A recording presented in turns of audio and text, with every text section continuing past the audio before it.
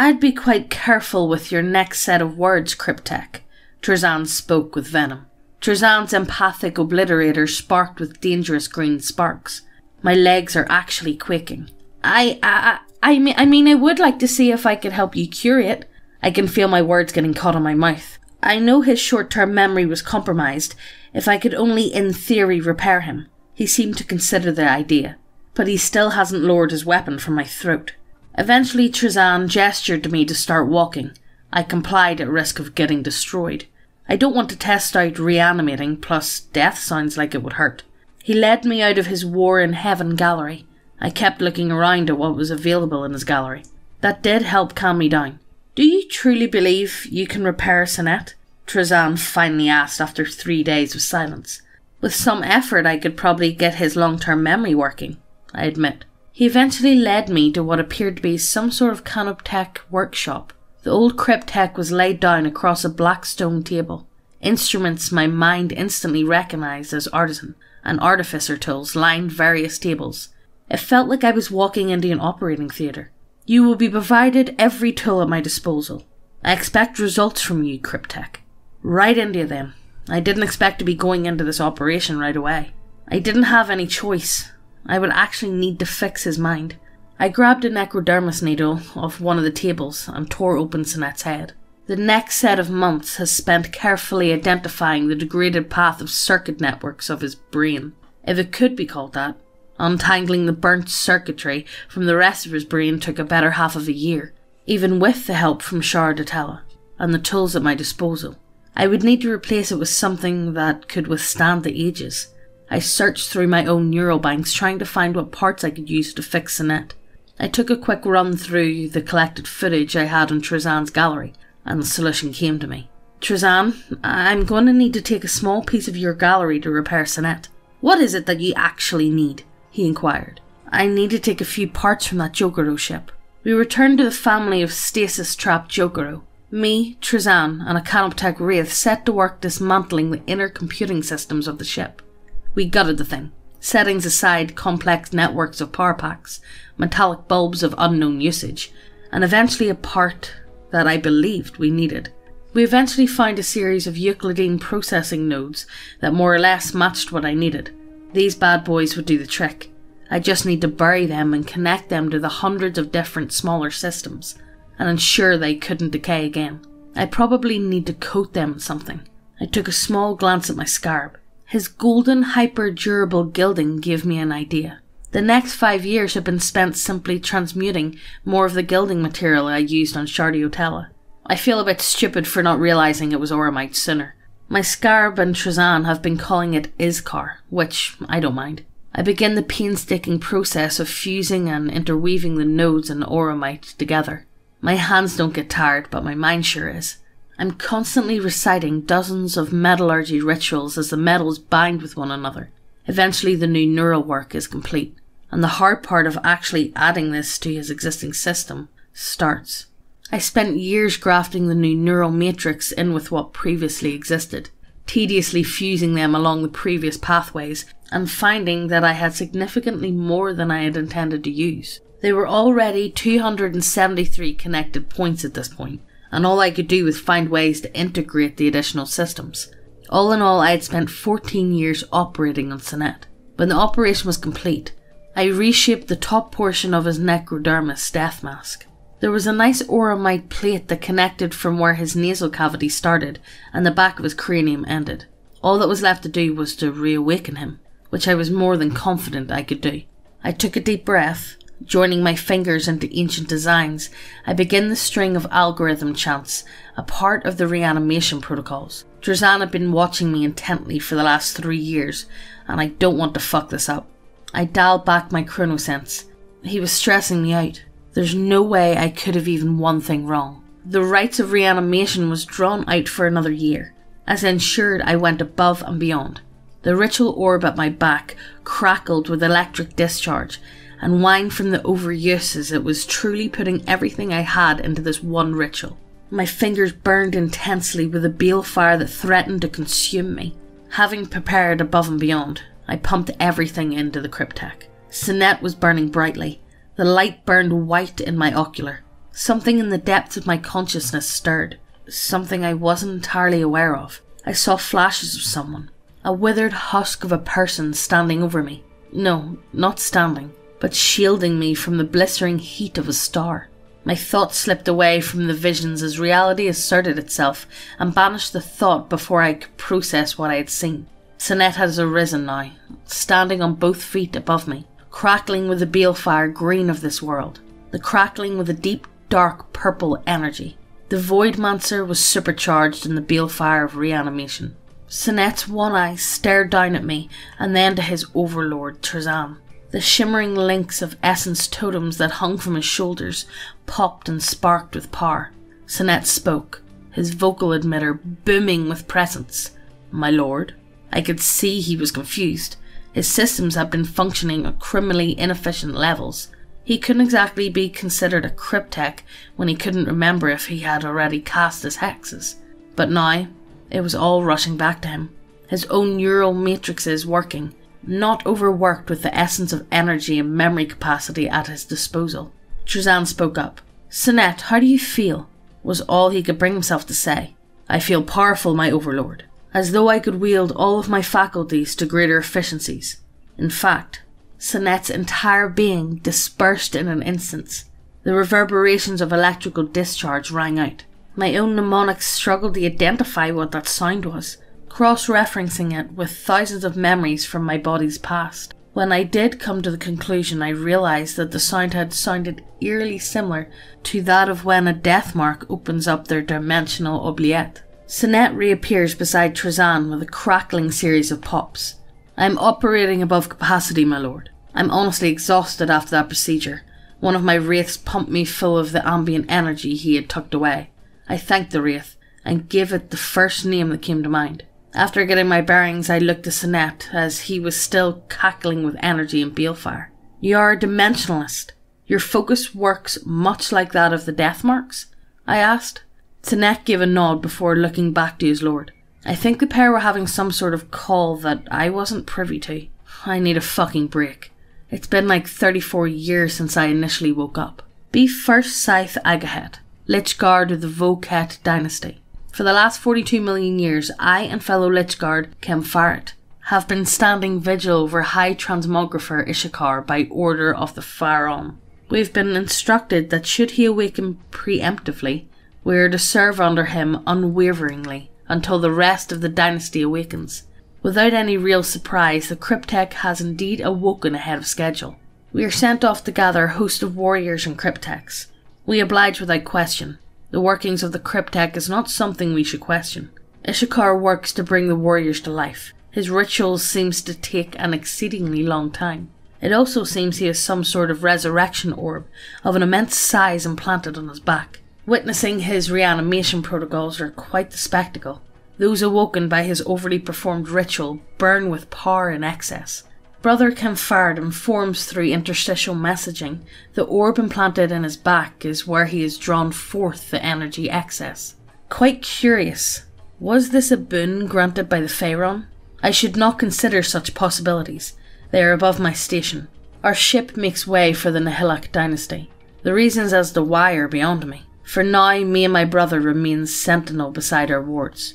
One of the Lord's Scarabs seems to be trying to communicate with us. It shows us a replica of the very ship we are aboard. The Scarab brings up the proposal of a training simulation. Brother Kemfaret seems quite amused by it, so I relent and approve. After several trials, we present it to our Lord. Naturally, the Lord takes well to this simulation. In fact, it would appear the Cryptek has extensive skills for void combat. He modifies the simulation to include hundreds of scenarios, or threats, and encourages us to practice. Clearly he wishes to see if we will be found wanting. I dive into practicing the simulations, constantly playing back our Lord's tactics and trying to improve. I've spent the past 26 years, while our Lord has been occupied, constantly improving my skill in void-based combat. Eventually our Lord returns from his meeting with Trezan. One wraith carried him back to the ship. I can see our Lord is in deep meditations. I will not disturb him. Instead, I will try to inform Voidmancer Fananet of our Lord's return. Unfortunately, I find her and the other 4 Crypteks also in deep meditations. For now, all I can do is watch over my Crypteks. And so watch, and I wait, and I still crave more of the simulations the Lord has made. Be Overlord of Solomon's, Trezan. The operation of Sinet was a resounding success. Not only has Sinet's memory been restored, but his own dimensional capabilities have been significantly improved for the first time. By Sinet's estimations, when his balefire ends in approximately 10 years, his neural matrices will still be operating at 150% efficiency. This Cryptek, Isekai, a skilled harbinger of transmogrification and techromancer. Not only that, but he must have greater, if not equal, divinatory abilities next to that stargazer Orakan. I do believe I will be able to benefit from his foresight if we continue working together. Be Isekai. I spent the last 3 years in meditation, which more or less means I'm getting as close to the approximation of sleep as possible. I've mostly used this time to block out any intrusive thoughts and just allowing myself to literally recharge. Oh hey, that orb on my back? I just found it's some sort of resurrection orb matrix. It's more or less 4 orbs combined into a single orb matrix. That would certainly explain why everything is basically uber-charged when I wake them. Something that was installed at the request of the Pharaoh when Isekai was just a Cryptek and not me. Speaking of, I should read up on myself more. Or is that just called remembering?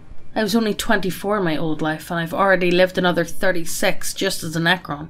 Kinda spooky to think about. I try to start remembering things that this Cryptek has in his memories. He seemed a bit eccentric in the way that all Crypteks are. He apparently had a collection of all sorts of materials back in that tomb world. It kinda reminds me of a dragon's hoard. Some of the metals would be nice to test out. Oh yeah, there was those 2 split seconds of flashbacks I haven't had the time to process. I can't seem to find where in my memories they are. It's just the edge of my consciousness just out of reach. I got to very, very momentarily see some Overlord lady and some Necroteer. I'm not sure what triggered those buried memories, but I'd like to know more about them. I get a ping from Trezan. It looks like he's ready to talk again. Hey guys, so are you looking to spice up your game night? Do you need some orcs to raid your camp? Do you need some illithids to suck out your brains? Do you need some undead to rise from the graves? What about a dragon to slap down in the table and fuck up your players with? Or if you prefer a frost giant or a manticore, we got 'em. It's a lot more fun than dropping rocks in your players' heads. Or maybe you just want short stacks, 'cause we know you love them. We have such an expansive range of fantasy options, and we're currently trying to expand into not 40k. Also, if models isn't your thing, go check out our subclasses. There's loads of stuff there that you might find interesting. But go ahead and check it out. Links are all down below, and let's get back into the video. I head to the bridge of the ship, interrupting the meditations of every Cryptek on deck. I have Trezan's face projected up in the foes glyph panel. I take it you've rested well, Cryptek, Trezan opened with. I have, though it wasn't easy knowing that you had already acquired 1/3 of my ship's supply of Blackstone. I snapped back. Ah, was all he could say. Anyways, the Blackstone doesn't matter. What does matter is our next steps. I need a powerful catalyst if we're going to wake an entire tomb world. This venture could very well take a century and some change even with the help of the High Metallurgist. Trezan was having Sinet prepare all the resources we needed for this venture. He would be getting a meeting set up with the Awakened Council to get the green light on this operation. The details went over involved Sinet and I constructing Necron dimensional gates between both our dynasties for ease of transit and communication between our worlds. Sinet was also to prepare an additional gate on my tomb world. We would be using this to evacuate what restored Necrons we could find on that world. This was going to be a lengthy process. 8 years to get home, 12 years to prepare resources, 25 to get the gates up, and at least 68 before Trezan calls the Awakened Council to see what they think in the matter. The return trip was quiet. The Void Kraken was nowhere to be seen. After seeing we were safe, we jumped beyond lightspeed. When I tried to challenge Agahet to match the Battlefleet Gothic, I got utterly obliterated. He lulled me into thinking I was having a good start. After 25 different rounds, I admitted defeat to him. I literally can't beat him anymore. He plays like he's some world-ranked champion. He doesn't gloat about it loud, but there is some BM going on. Did he really just spend 20 plus years training to beat me in Battlefleet Gothic 2? We finally return to our small section of territory. When the ship touches down and I command the Crypteks to pull up existing void maps on our records, I send them off to record as much information and make a comprehensive map. In the future I'm going to need a full map of everything. I have a lot of maps tucked away in my head since I've studied up on where each faction is located. But now I'm going to need to see the maps with actual measurements and not just lore art. Pulling up my own maps, I narrow down on where our territory sits. And boy, is it a fucking travesty. I made way for my own quarters. I let Chari off my shoulder as I stepped in. Sprawling across dozens of surfaces were pyroglyph tablets. Variant designs of the several categories of Cryptek constructions were etched into their surfaces. Some of the designs had large X marks covering up a few design of spider, wraiths and some sort of amalgam of both. One tablet didn't show one strange Cryptek design. Instead I saw a tomb blade that had been upgraded to a weapons platform. For some reason looking at that made my head twitch. Why was all this in my quarters? I'm just a Cryptek, right? Transmutation and technomancy, the two underrepresented disciplines because they're kind of trash.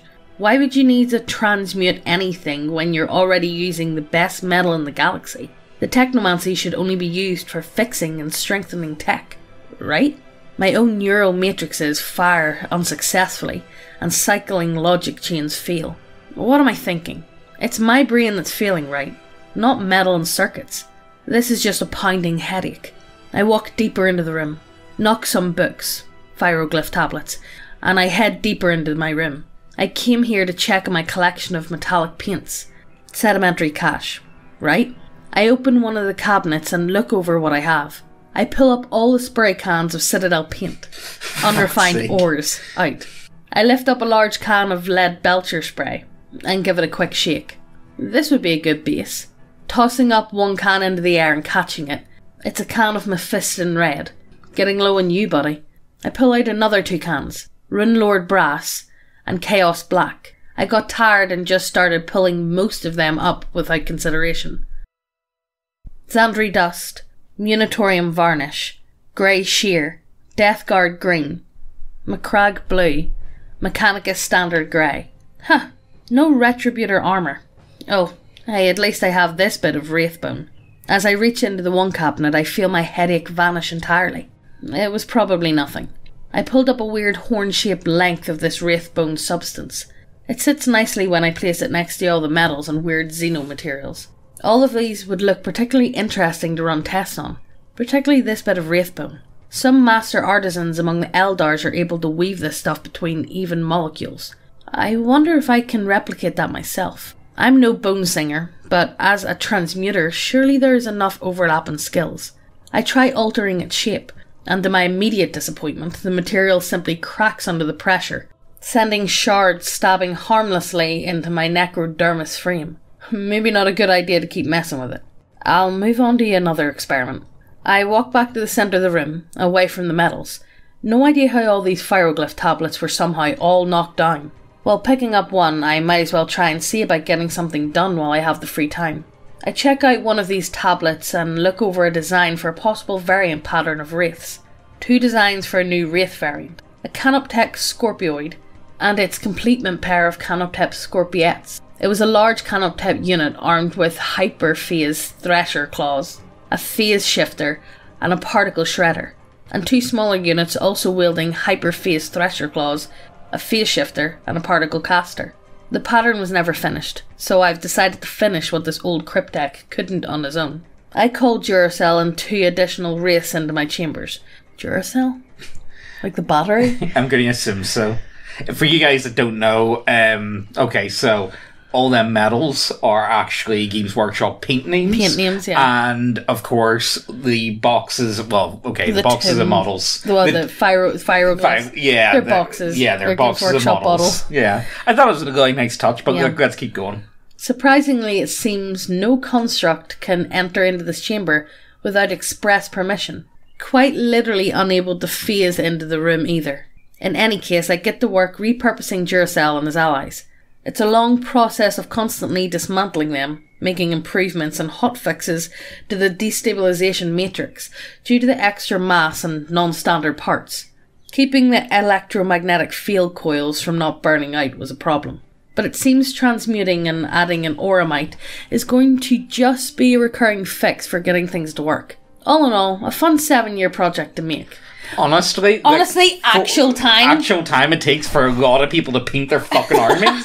Yes. I've came across a lot of people that can paint maybe half a model a month. It's actually ridiculous.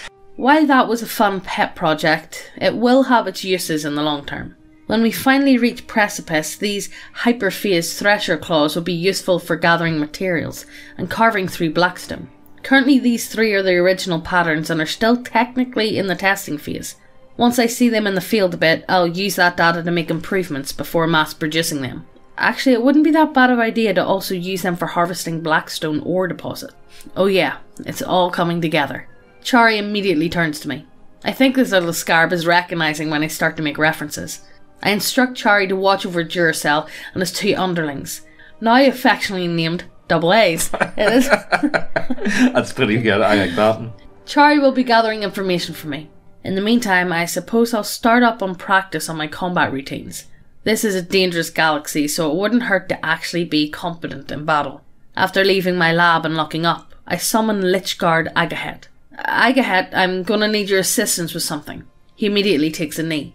I'm at your command, Cryptek, he announces. Agahet moved into an empty chamber so we could do a bit of sparring. I'm going in with just my harp. And it's about time I actually run through what my harp does, beyond sitting pretty on my hip and making tiny strands of auramite. As I've said before, it has 12 different strings. Each string is calibrated to a certain tension level. I haven't been using it for its intended design, and instead been remixing the power of the chords to make new things. It can do so much more than create and destroy. So let me just run through what each chord does. The Architect's chord. This chord enables one to transmutate blackstone into an amorphous, making it malleable and better suited for designing structures. The chord of entropy. The note released from this chord is the most commonly used in combat. It will rapidly dissolve molecular bonds, destroying its stability. The dissonance chord. When played, the molecular structure of most organic life forms is rapidly transmuted into gas. The geomancer's chord. When struck, the note will rapidly destabilize sediment into slurry of molten slag. When strummed, it can do the reverse and transmute sediment into crystalline substance. God-shattering chord. Made from the fractal Catan shard of the Deceiver's essence. When this chord is struck, it destabilizes and wounds the very being of the loathsome Catan. The Iconoclast chord. Made from a fractal of what could be presumed the outsider. This note temporarily transmutes the necrodermis into the Catan's phase necrodermis. Such use of this string is incredibly dangerous and immensely draining. The metallurgist chord. When played, metals of particularly dense molecular composition will expand, heat and feverishly bond with any surrounding matter, instantly seeking to transmute into something new. The Phasmonster's conduct chord. This chord draws in all ambient energy to suddenly cluster together and transmute into small floating motes of orbs of volatile and unknown masses, effectively making random electrical or phasma mines floating in the air. The fortification chord. This chord rapidly expands out molecules of surface. This makes its target rise out, before slamming the molecules forcefully together. Often, this formation results in particularly dense barriers to hide behind. The induction chord. When strummed, the chord rips energy from all caught in the sonic cone. It pairs exceedingly in conjunction with the Phasmonster's conduct chord, the waveform chord. When struck, overcharges steady streams of power into surges of immense overcharged Necron technology in units. It needs a steady power source from the resurrection orb matrix, not to make Necron's units go critical. The empiric chord. This one was strange. It had its own microstasis field to ensure it was inert until it was to be used. All I know about it is that it's a positively warp-charged blackstone chord. What exactly that means in terms of usage is unknown. I couldn't begin to comprehend how this Cryptek managed all this power. As far as my records indicate, he wasn't supposed to be this impressive. Then again, searching through his own neuromatrixes, he wasn't even supposed to be that good of a technomancer. The disconnect in the way things have been is a little bit confusing. Well, I must say, I was quite impressed with how he's able to, like, bring, like, the meta, you know what I mean? Being able to bring in, like, you know, the paints and the models. I don't know if any of you guys noticed, like, you know, his wee conversion he got with the Dark Elder paint engine. But, like, I thought it was kind of cool. I hope to see more stuff like this in the future, you know what I mean? I think it's going to be really cool. And the world is still so open, although I am begging for a crossover with Cuppan on, like Flesh Prince. I would love that shit if he shows up. I think it would be really cool, but like, only time will tell. Again, this video was absolutely fucking painful to record. 2 days to record. Yep, this was a 2-day recorder. Megan cried. It was pretty funny, I'm not gonna lie. But we got there in the end, so... I do it for you guys. Yeah. I do it for you. Yeah. Don't forget, I have extreme baby brain at the minute, so every word that comes out of my mouth is... Yeah. So, we're aiming for is to get a new part out every 2 weeks to 3 weeks. Yeah. Whenever my brain will allow it. Yeah, but it does take us on average. And also, whenever we do it, we do the entire thread. Yeah. Because I think that's the problem we had with Fresh Prince, where we would just do we'll just do 20 minutes, half an hour, and just cut it off where the story kind of ended. Yeah. Whereas with this, we kind of want to keep it to... We do the whole thread. Yeah. So, and it does take me about 2 days to do it. Yeah, because it is quite a bit. But look, I think we're getting there. Just so you guys know, there will be more of it. Like, you know, you don't need to ask in every fucking video, guys. We know it is going to come. It'll be out within the next 2 weeks. So, look, this is an excellent example to be like, you press the notification bell. Yeah. So you'll see it whenever we upload next. Kind of works. Look, as always, I hope you guys enjoyed this one, and we'll see you next time anyway. All right? Bye.